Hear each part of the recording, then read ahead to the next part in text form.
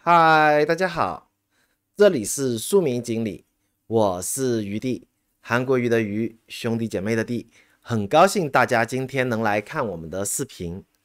前几天我们在直播里已经聊过了大陆关于防疫的策略当中的清零派和共存派之争这件事，刊登在人民日报高强批判张文宏的文章在当天也被紧急下架了，大陆网络上现在几乎是找不到这篇文章，这是一个非常微妙的一个信号。大家都知道吧，是吧？人民日报是大陆最高的党媒，几乎就等于中国政府最高层的一个态度。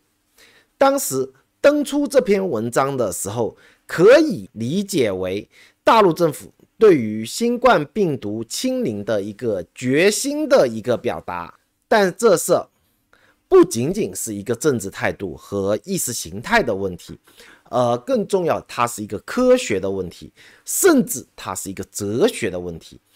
因此，当政府最高层意识到这个问题的严重性后，就紧急撤下了这篇文章，让政治的归政治，科学的归科学。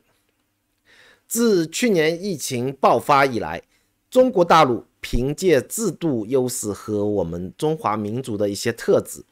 一直以清零为防疫目标，并不断的取得成功，也因此成为全球防疫的一个模范生。而其他欧美国家却很难清零，无奈选择了与病毒共存的策略来防疫。现在随着 Delta 这些变异病毒的出现，其更强的传播力让全人类防不胜防，辛辛苦苦建立的疫苗防线几乎也形同虚设了。打了疫苗的，无论是欧美打了哪个品牌疫苗的都染疫，这样的病例已经数不胜数了。因此最近清零派和共存派的论战写得特别的醒目，现在两派是公说公有理，婆说婆有理。余弟我就今天来说说我的观点。首先，新冠病毒它肯定是对我们人类有害的，是全人类的敌人。我们来看看人类的发展史，是不是人类可以将所有自己认为的敌人都可以消灭呢？大到互相仇视的民族国家，最后真的是将对方完全消灭吗？小到流感病毒、苍蝇、蚊子，人类能将其彻底消灭吗？显然都不能嘛，对吧？为什么？因为能力所限。虽然我们人类可以有坚强坚定的主观意识，但是客观能力肯定是有限的，不是万能的。再来，人类是否有能力彻底消灭新冠病毒，余弟我真不知道。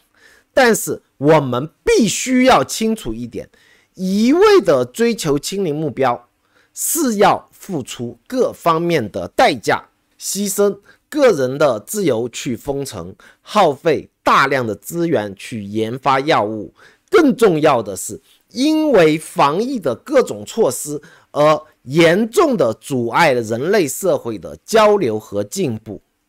这个交流呢，不仅仅是本城本国的交流，更有国际间的交流互动。我不知道大家是否清楚，我们人类的根本任务和目标是什么？余弟我个人认为就是很简单，就是不断的延续人类在这个星球，也就是我们这个地球上的这个统治能力，不断的提高我们自身的生存品质。为了清零，牺牲人类的自由，停止人类的发展，那肯定是不行的。但病毒的致命性会让我们人类存在着死亡的威胁，甚至让人类彻底灭亡都有可能啊，对吧？那也是人类绝不能接受的。所以我们人类应该做的是如何确定这个平衡点。当一个社会的清零成本不足以影响其社会的发展，那就继续维持清零的目标。当清零成本已经严重影响阻碍了这个社会的发展和进步，那就要考虑如何共存嘛。不同的社会有不同的清零成本，比如一个国家的国民习惯就是自由，将自由的价值视为等同于生命，那这个成本就高。再比如一个国家的核酸检测能力不足，为了清零耗费的检测资源甚至都动摇国本的，那也是成本过高。再比如一个国家，它是靠对外贸易或者旅游来支撑国家收入的，那封锁边境的成本也是过高的。当然，这个清理的成本还有很多方面和纬度的考量，我们在这里只是举例说明啊。另外一方面，还要考量的是新冠病毒对人类所造成的一个危害。